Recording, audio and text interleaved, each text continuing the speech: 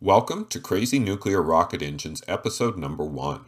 We will start with the first nuclear rocket engine, NERVA. If you haven't watched it yet, I highly recommend watching the Crazy Nuclear Rocket Engines introduction first. NERVA stands for Nuclear, Engine for, Rocket, Vehicle, Applications. It came out of the atomic 1950s, when there were designs for atomic locomotives, atomic planes, and even atomic cars.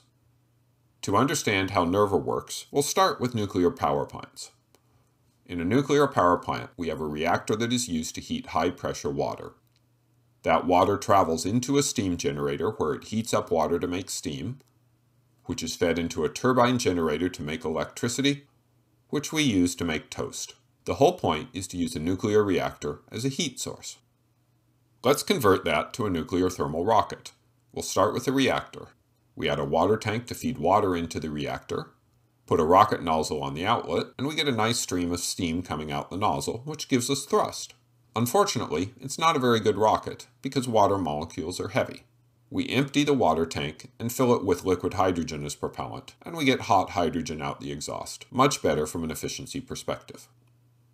Here's how we make the actual reactor. We mix highly enriched uranium and powdered graphite, and put it into something pretty much like a pasta machine, and use a die like the one used for rotelli. And then we extrude out fuel rods with a bunch of holes in them. The hydrogen will flow through those holes and get heated up. We then plate the fuel rods with zirconium carbide to prevent corrosion, and also create similarly sized tie tubes to hold the core together. These are arranged in a hexagonal pattern and ultimately into a reactor core. Around the core are a series of control drums. These contain moderators on one side and neutron absorbers on the other side, and rotating them allows the reaction to be controlled.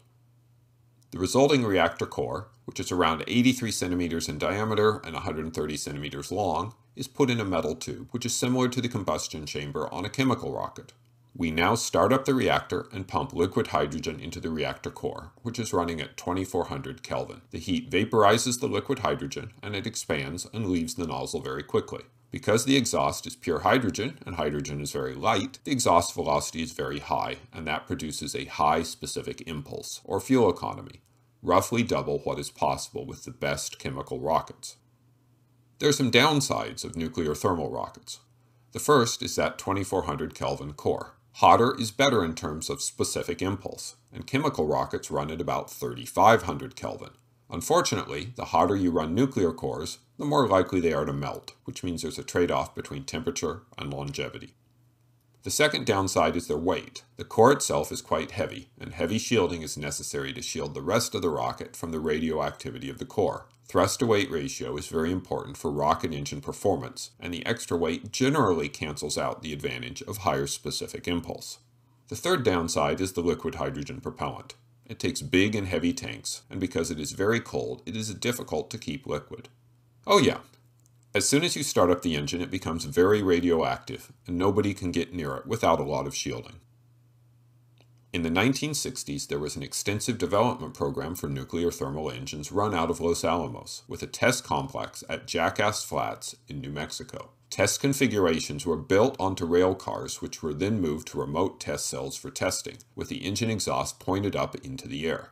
This shows the Phoebus 1B engine on its way to testing in 1967. These reactors are highly stressed. This one operated at a heat output of 1500 megawatts, which is perhaps half the output of a nuclear power station.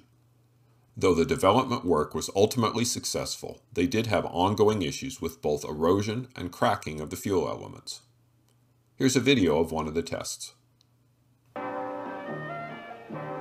At the Nuclear Rocket Development Station in Nevada, NASA, in cooperation with the Atomic Energy Commission, test-fired a powerful nuclear rocket reactor.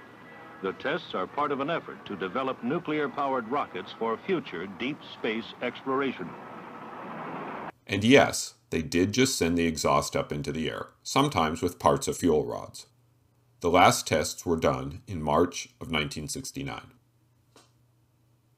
Since NERVA, there's been a lot of further research and design work done on nuclear thermal engines, which, with a few exceptions, has generated lots of paper and very little hardware. For the last few years, there has been a program at NASA to build an advanced nuclear thermal rocket. There are small contracts awarded for initial designs for small nuclear thermal engines.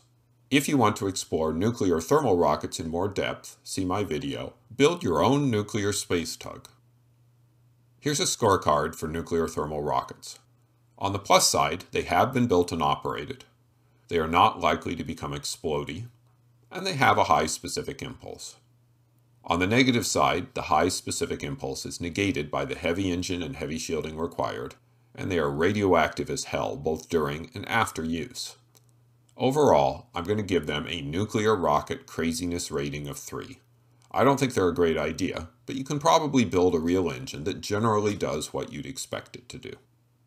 If you enjoyed this video, please write a tasteful joke about the Jackass Flats nuclear test site.